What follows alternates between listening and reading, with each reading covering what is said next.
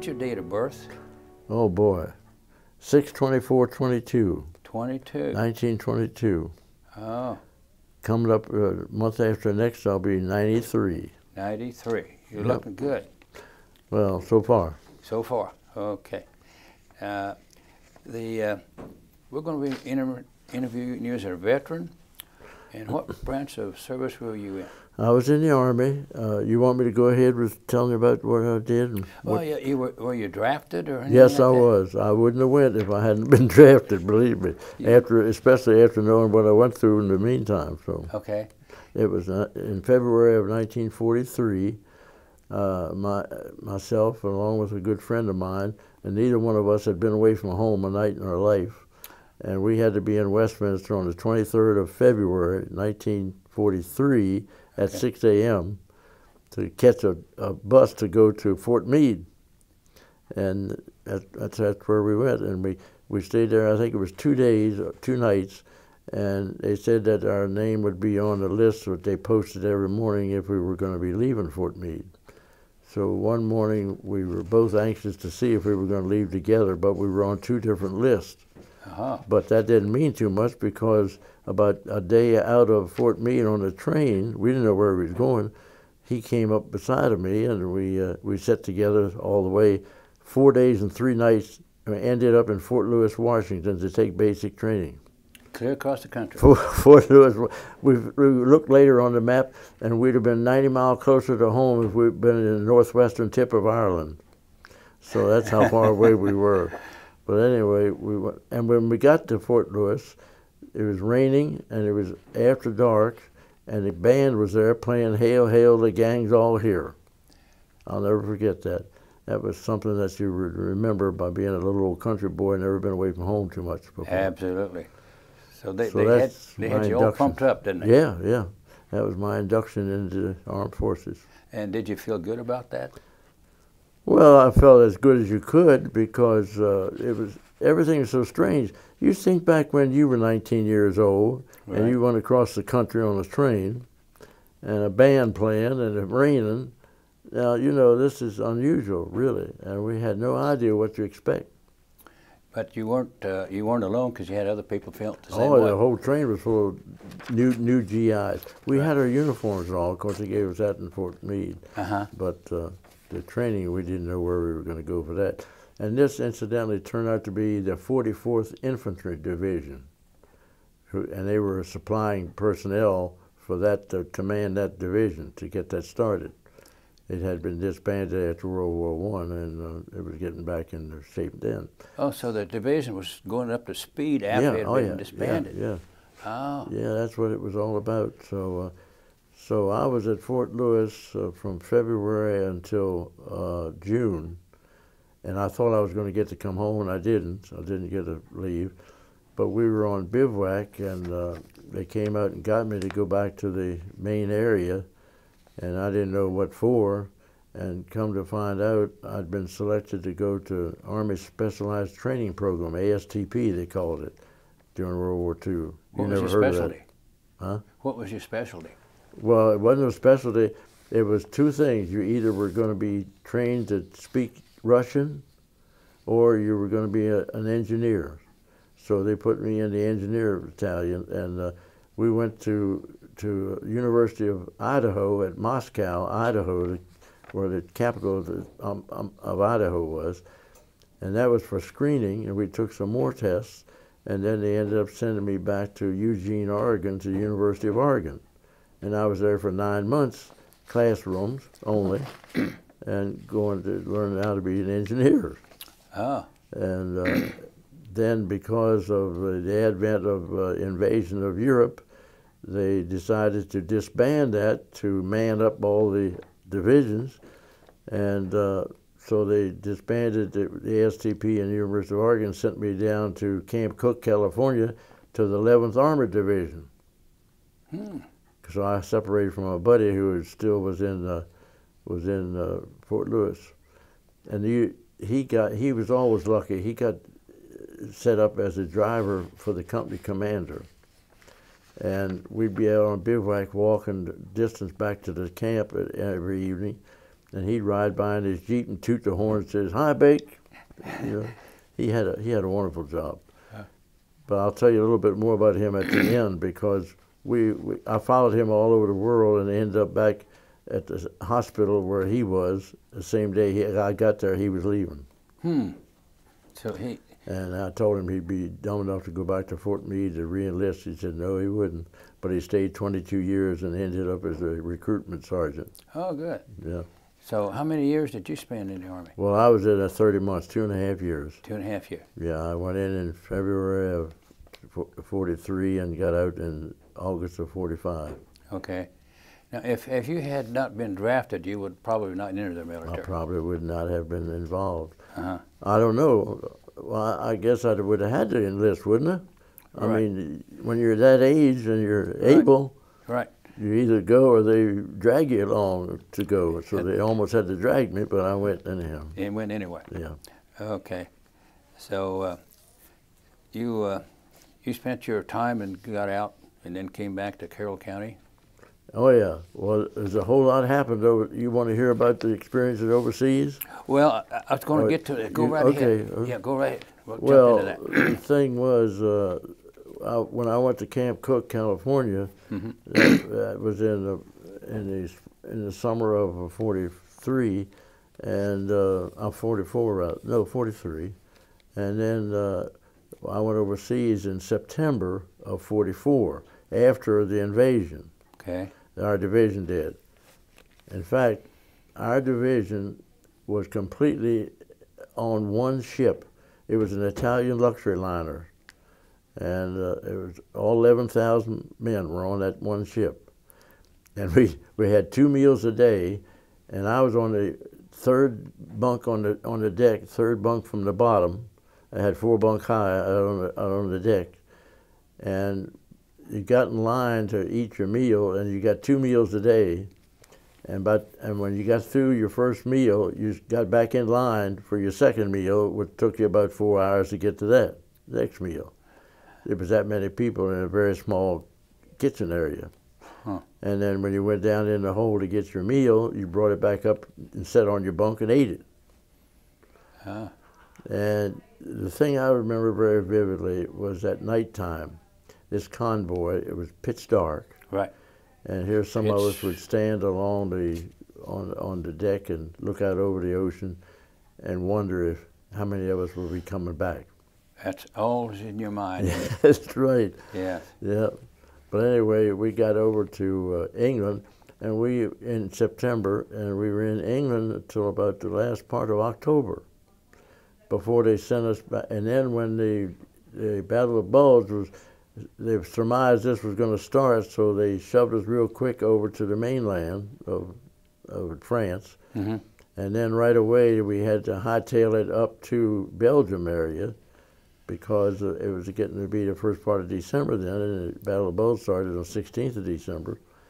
And we were stationed to the Hertigon Forest, and that's where we met our first contact with the enemy, because they had this artillery come into Hertigon Forest.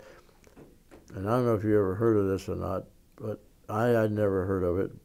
But these shells would go off up in the trees, and a lot of our boys got killed because the trees were, the splinter of the wood would come down and go through their bodies. Mm-hmm. And that's how they killed them, a lot of the GIs that way. But anyway, and then when the Battle of Bulge really started, they sent us up to protect the Meuse River. And we were the last thing, we were to hold out to the last man to keep them from getting to the Meuse River, because if they got across the Meuse River, they would go to Rotterdam and cut off our outfit from the British, and it might be hurting on our part. So we didn't know that at the time, but we found out that later. And that must have been Bastogne, you know, was surrounded and all that stuff, and we weren't far from that. Were you pretty well equipped for the winter? No. I was wondering when we about first started, we had just ordinary combat boots on, you know. Right. And we moved from one place to the other in half tracks. Right. And on the second day of January, we were moving, and there weren't supposed to be any Germans close by, but there were. because they started zeroing in on our group of half tracks, and finally when they found the right range, they really hammered us, and that's where I got messed up because one hit under the front end and flipped this half track over, and the guy and I sitting in the back end across from each other, we were the only two that survived that mess, and we stayed out in the snow all night then. Because I had both legs broken, shrapnel in the legs, and I still don't have no feeling in my left leg. And I see. it messed up pretty good. So I stayed in the hospital from that time on until I got discharged on the 31st of August. And one memorable thing that I always tell my friends that I think about more than anything else was when they sent us back to Paris in the hospital. We were up on several floors above the grounds, and they pushed my bed over to look out the window to see the Eiffel Tower, and the lights just went back on, had just been turned back on. Is that right? That was a beautiful sight. Uh-huh. The next day they sent me to Scotland, and I had several more operations before May the 8th. And as I showed you this paper, Stars and Stripes, May the 8th, the war was over, and that was the same day they were carrying me up the gangplank to get on the hospital ship to come home. And that's how I got that Stars and Stripes. They handed it to me, and I kept it ever since. Could we take a look at that now? Yeah. That's a very... It's the original, and that's what it said. Germany quits. Yep. That was May the 8th, 1945. Yep. And yeah, I hold that in high esteem because that meant a lot. absolutely. And then 2 days out of Southampton, England, a German sub surfaced right in front of us because we were out on the deck, and they wanted to know where they could surrender. But we thought they was maliciously going to maybe upset the hospital ship. So they were wanting to surrender to you. Guys, they wanted to surrender to somebody, they didn't know who. Very interesting. So then I'll tell you about the rest of it later on. Is there something else you want to ask me? Well, I was just going to ask you, were you married at the time? You were No. Okay. That's a whole new story. Okay. And your family background? Well, my family was always farmers. All farmers. Yeah, my father was a farmer all his life, and my brother was. I had a brother and a sister. And my brother was 17 and a half years older than me, and my sister was 16 years older than me. Really? And I was a baby of the family, and they claimed that they babied me and spoiled me, you know. Did they see service in any kind? No. Okay. I was the only one in the family. Okay. The next question would be, did any of your high school friends go in about the same time you did? Quite a few of them did. Quite a few of them did, and I only remember one or two. One went in the Navy, and he was messed up over in the Iwo Jima area off the coast of Iwo Jima, and they buried him at sea. And but other than that, the other guys came home. But there was 3 real good friends of mine, and they all 3 were heavy smokers. Oh. And they all 3 died in their early 50s. I see. And I often wondered about that, whether the smoking was what it was. But it seemed very strange to me that 3 of them were real close together, and all 3 of them died about the same ages. I see. In World War II, we had what we call combat rations, or sea rations. Yeah. Oh, yeah. That's what we lived on for quite a while in the field. Right. Yeah. I guess those got a little bit old, but... Oh, yeah. And we usually ate the chocolate, kept the chocolate bars, and that's what kept us going, I think, with our needed nourishment. Right. Because that was about all we had towards the end over there. Because now we did have a nice hot meal on Christmas Day. I remember that.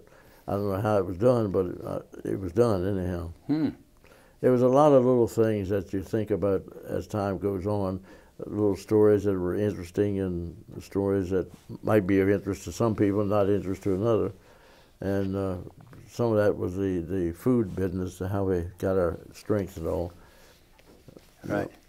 I know in that sea rations, I've had a few in my experience, but they had what they called a P-38. Yeah, that's can opener. That's called a P-38? Yeah, it's can opener. That was a real sharp little job. You stuck it down in there and wiggled it around and opened up the can. as best you could. And then you got on here with the dog tags, right? Right, because I always had my dog tags. I was always could open a can. Yeah, there you go. That little thing there, you wouldn't think it would be that powerful, but it did a good job. It opened any can And you want. everybody had one of them. They usually put it on their ring with the dog tags too, so they always would have it. Right. So that's kind of a keepsake. That's right. Do you have one of those? Yeah, I've got my dog. I don't have a P38, no. Oh, I okay. did have, but when I went in the hospital, I think I don't know, it disappeared. I don't know. If I have a spare, I will get you this P38. Yeah, because I use it quite often. Oh, yes. Yeah. Because you couldn't open a can Every without day, it. that's right. Yeah. That's the only way. And here, I brought in a World You War brought II a mess kit too, didn't you? Yeah. Yeah, isn't that something? This was the top part, and this went over and held it together. You want to show us how that worked? Oh, well, I don't know if I remember it this long ago. I don't know if I remember or not. Mess kit. Is that the way? How did it go? Yeah. You show me. Yeah, you'd open it up, Been long. and you would put this over here like this. Upside down. There you go, like that. And that would be your dinner. Right. And that's your knife, fork, and spoon. That's right. And normally they just put everything in here a mess. That's right. And then maybe dessert or something over here. That's the reason they call it a mess kit. Mess kit, because it It was a mess. right. But you know, very seldom did we ever use this out in the field. No, you didn't? Yeah, no, because we ended up just keeping one part of it. And you never got a hot meal very often out in the field. So you didn't use this a whole lot? No. Okay. No. In fact, everything you could get rid of that had any weight or unusual shape to it, you got rid of as soon as you could. Or got rid of it. Yeah. Keep everything quiet. All quiet and also lightweight. You didn't want to carry around any more than you had to. Right. But you talked about your shoes and all. We didn't get. We got later on heavier boots, but nothing like protection from the cold. You know, they claim over that winter was the coldest winter they'd had in years. Because it got down way below zero, and the roads froze, and it was hard to move equipment that didn't have a track on it. Sure. If it just depended on the four wheels, it was a little hard for trucks to move. I can remember Germany having a real damp cold. Yeah. Well, this was cold, but it wasn't very damp, but it was cold. And snow. And it was, you know how we kept warm a lot of times? Now, this is a terrible thing to say, but a lot of the farmers over there, they cleaned out their barns and piled what they call a manure pile. Now, it was dry manure. It wasn't fresh manure or anything like that. Right. And they buried their potatoes and turnips in these mounds to keep them from freezing. Okay. And we found that out, and we started digging into these mounds and getting warm because steam would come out of there. And that's a good way to keep warm out in the field. Is that right? And we did that quite often, yeah. Huh. Yep. So it's the old Yankee ingenuity. That's right. Take advantage of anything you can to keep yourself going. Yeah. Yeah, That's right. absolutely. Another question I have here for you, if you have a moment, is what did you do when you came home from the war? What about your Well, let me tell you first about day how- on U.S. soil? Okay. When I told you about getting on the ship, the hospital ship, Right. we came back to Camp Kilmer, New Jersey, Okay. which is the same place we left from.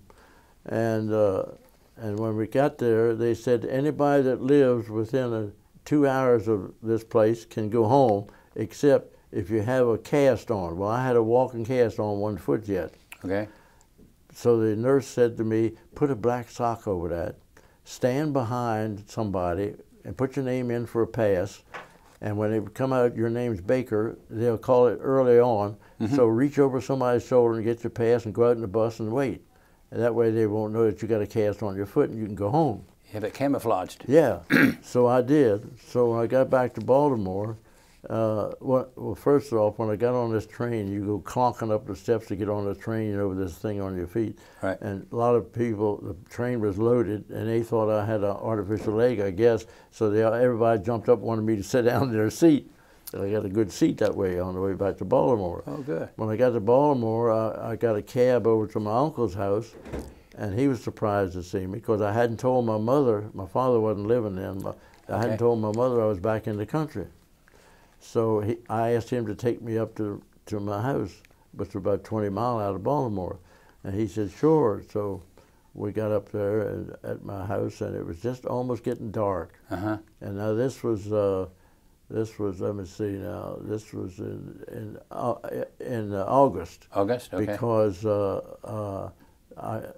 I got discharged the 31st of August, so I did this on several times coming back from the hospital.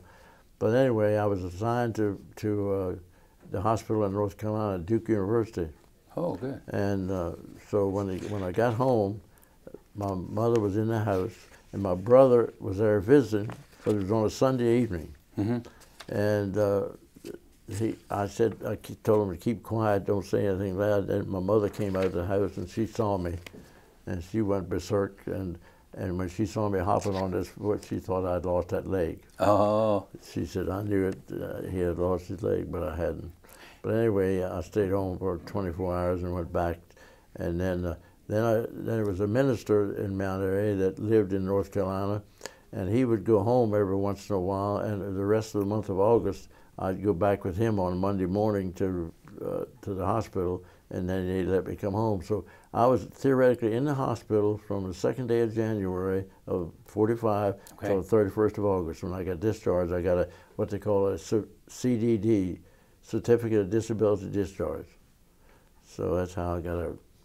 So you went back home, and then you stayed around the house, and then did you go back to work anywhere? Well, yes. After a while, I went to work as a clerk in a clothing store in Mount Airy, men's clothing. Okay. And I was there about 2 months. And Raymond Molesworth, a good friend of mine, he was a fire department captain in the government fire department at Naval Ordnance Lab down on New Hampshire Avenue. And he asked me if I'd want a job at the government because they had an opening. And I said, sure, I'd love to. So that's how I got started. And I stayed in the fire service in the government for 35 years. And I retired as fire chief at the National Bureau of Standards in Gaithersburg. Oh, really? And and I've had 75 years in the Mount Airy Volunteer Fire Department. 75 years. Yeah. 74 of those were active, where I made my points for what they call a length of service award program. Mm-hmm. And so that's been going on ever since. Let's go back a little bit. When you came home, you were single. Yeah. Did you get married soon after you come home? Well, I had a good friend at home. This is funny. This man's wife is now living at where I am at Lorien Assisted Living in Mount Airy. Okay. And her husband was a very close friend of mine. We used to double date and go around together. So he got married. I accused her of taking him away from me because I was by myself after he got married with her. Okay. And I used to call her and ask her what she was having for dinner. And she'd tell me if something good, well, I'd say put it on another plate. So I'd go over and eat with him, because he was a farmer. Uh-huh. And so she said, it's good that you're coming tonight because I got my cousin going to be here and she's looking for a man. I said, well, I'm looking for a woman. Let's see what happens. So when I got there, we both liked each other, and we ended up getting married a year after that. Oh, good. So that was in August, and we got married the year from that, 46 in September. So yeah, it all started right there. Okay, and you were married for several years, had some children? Oh, yeah. We had 3 boys. Okay. We got 2 grandsons and 2 great-grandsons, no girls in the family, all boys. And yeah, I had 3 boys, and we lived first in Mount Airy. We had a house in Mount Airy, and then we built one right outside of Mount Airy. Okay. And then we went back to the town where they had senior housing. And we bought the first house there that they had offered, so we moved into that. And we were married, I think, some 67 years before she passed away. She had Parkinson's disease for 27 years. And I kept her at home the whole time, and she died at the hospital. She couldn't breathe anymore, so she passed away. Yeah, that's... Man, you got it all out of me, everything. I know. What military awards did you earn during your wartime service? Well, let's see. Let me get this discharge off of here. Okay. And that'll tell you. Let's see. It says decorous European, African, Middle Eastern theater ribbon with 2 bronze battle stars, and the 2 battle stars were Rhineland and Ardennes Okay. from over there. And then I got the what is it? Was that Purple Heart and the bronze medal, Star? bronze medal with 2 Bronze battle Star, stars. okay. Yeah. And the one I prize mostly is the combat infantry badge, because that gave me $10 more a month. Oh, Yeah. plus your combat infantry, pay. Yeah. Mm-hmm. That was really interesting. What This is my discharge from Okay. the hospital. Uh-huh. So the combat infantry badge, how long of a course was that? And no course. If Oh, you had combat, you were in the infantry. See, I was in the 11th Armored Division, and I Okay. was in the 63rd Armored Infantry Battalion, Company B, 63rd Armored Infantry Battalion. And instead of walking, we rode on half tracks instead of regular infantry. So you got your combat infantry badge on the job training. That's right. That's right. Sure did.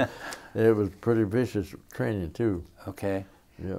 Is there what is the most memorable day? I told you the most memorable day was seeing that light go on that Eiffel Tower in that hospital. That was that was the highlight of my Okay. overseas bit. Okay. Yeah, it really was. And then when you stepped back on U.S. soil, did you want to kiss the ground? Yes, you did. You wanted to. You were so Yes. joyful about being back home. Yes. That, people don't. You can't imagine what that's like unless you lived it. Right. Because you can tell people all you want about that experience, but it meant nothing unless you lived it. Exactly. Yeah. Right.